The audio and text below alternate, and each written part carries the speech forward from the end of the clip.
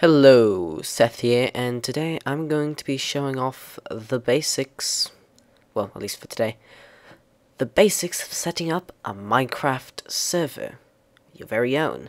So, first off, you should download minecraftserver.jar, which you can find on minecraft.net, and then downloads.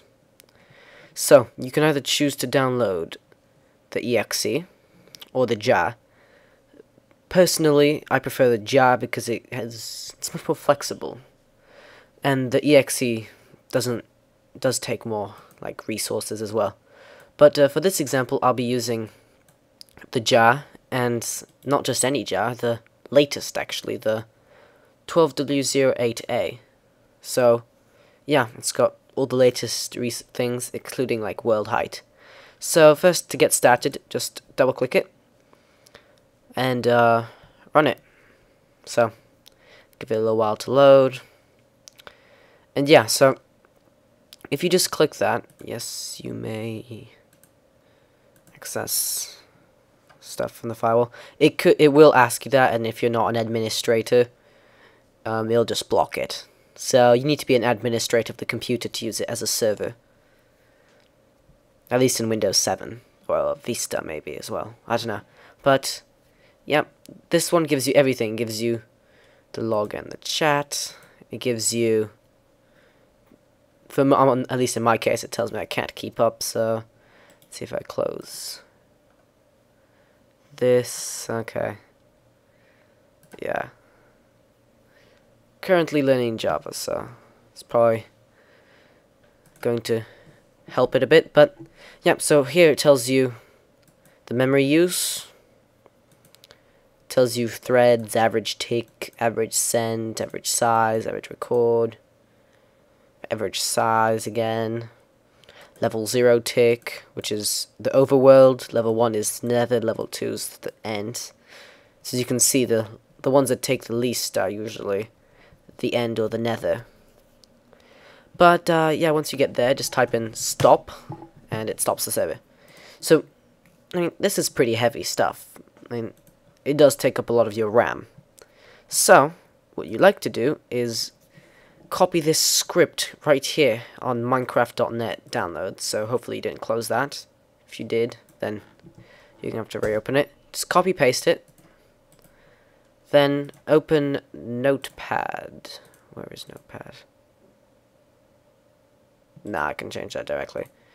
Let's see. Yeah, because I can change the file extensions. So server.bat. So you save it as a batch file. Yeah, but if I let's see, on Notepad, it'd pretty much be you type that in and then save as. Here you just type in server.bat. Then you'd save it like that, and it'd save it as the extension.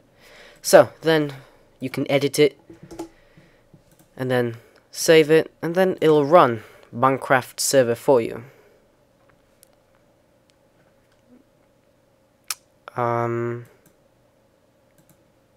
Let's see. Typo. It's supposed to be dash no GUI. Is that a typo on? I think it might be a typo on, yeah. Minecraft.net. That's weird.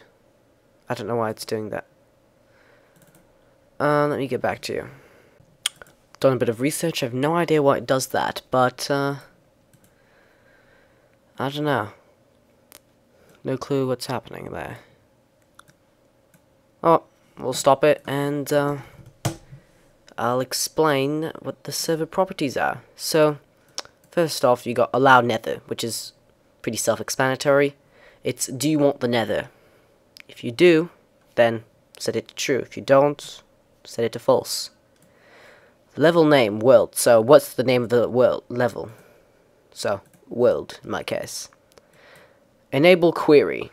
Now, I'm not sure what that does, but just leave it false. Allow flight is, do you want people to be able to use Zoms mod and all that to fly?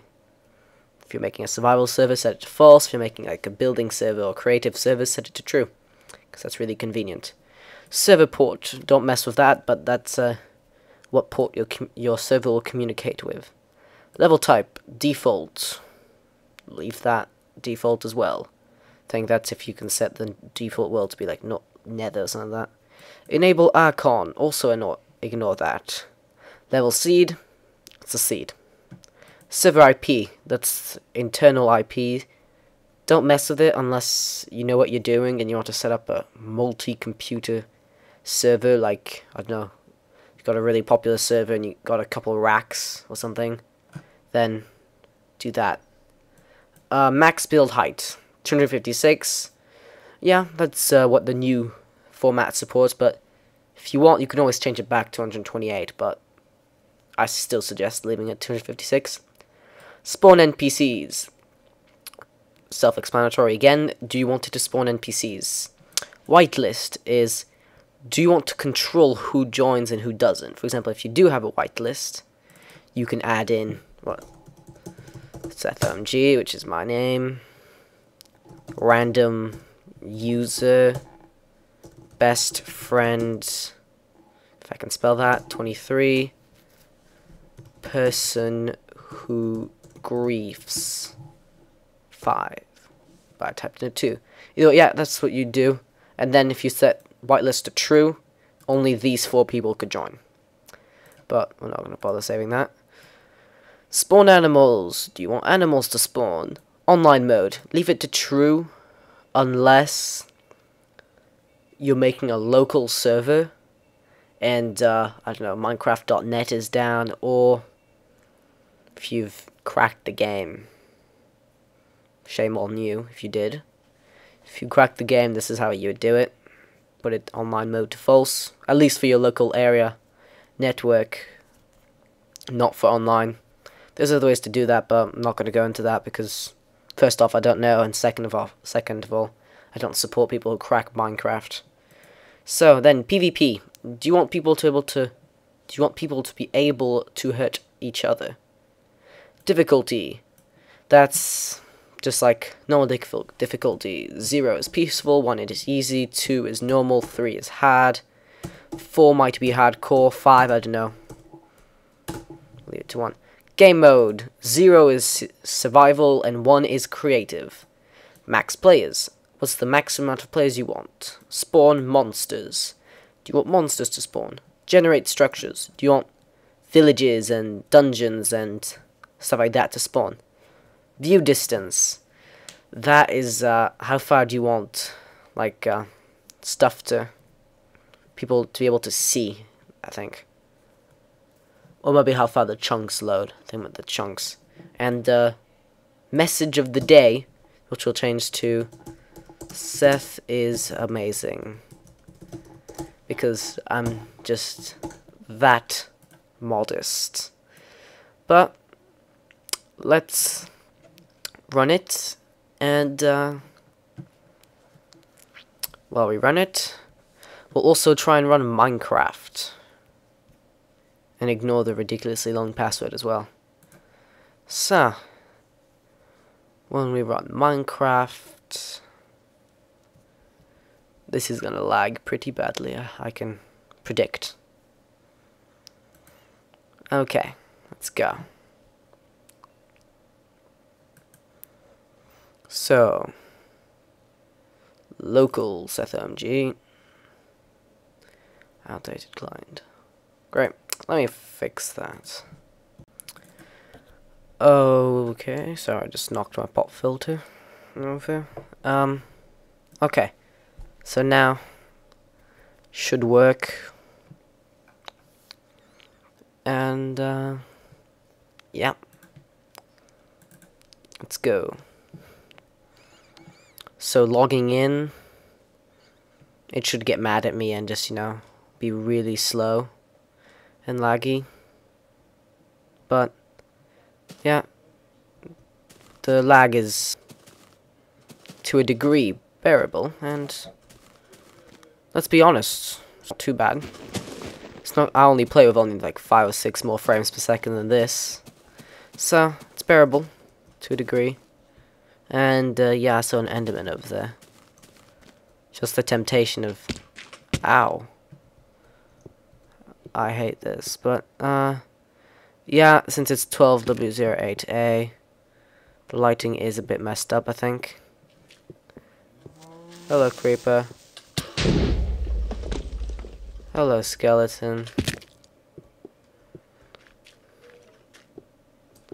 Yeah, so I probably just made a mistake coming down here in the first place, but I'll die eventually. But either way, yeah, it works. And that's for your local area network. Now, just a general plan of my series, I'm going to be introducing how to make a bucket server next, because those are infinitely better. Come on, just kill me. I want to get back up to the surface.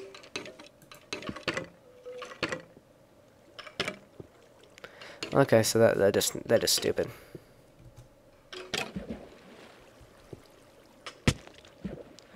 Okay, so this guy will kill me while I explain.